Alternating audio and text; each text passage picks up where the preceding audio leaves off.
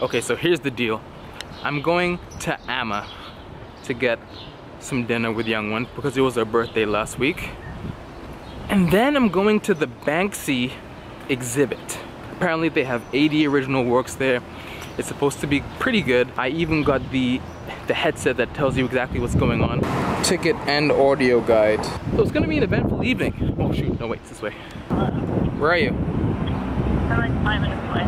5 minutes?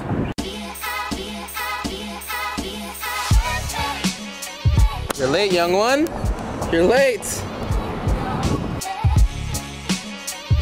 I didn't realize you come here like every day.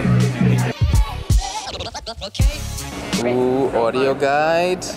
Press the number and you can hear it. Yeah. Ambitious stunts have always been a mainstay of Banksy's career. A common thread we hope you will notice throughout the exhibition is that the bigger Banksy became, the more plausible it was for him to turn his ideas into reality. The work was originally executed in Bristol on a metal shutter. In recent years, there has been a large amount of press surrounding the unauthorised removal and subsequent sale of Banksy's street works from public places. This is something that Steve Lazaridis vehemently disagrees with. Yeah, I'm vehemently opposed to works being removed from the street. The artists, Banksy or any of the other artists who are having their works removed, made those works to make the city a brighter place, and they were a gift to the population of that city. They weren't designed to be given to one person to hang in a penthouse. I would like to wholeheartedly thank you for listening to the audio guide. I hope you've enjoyed the additional material and that it has given you a little bit of insight into the art of Banksy.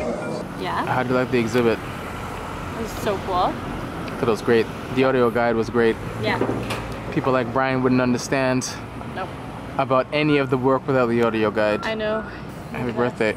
Police are looking for a thief who took a piece of artwork from a new exhibit in Toronto. How did a thief get away with a precious Banksy print taken from this West End Toronto warehouse days before it was to go on display? Banksy art piece stolen from exhibit in Toronto. Anyone with info to ID suspect and recover the artwork, please contact 11 Division Toronto Police.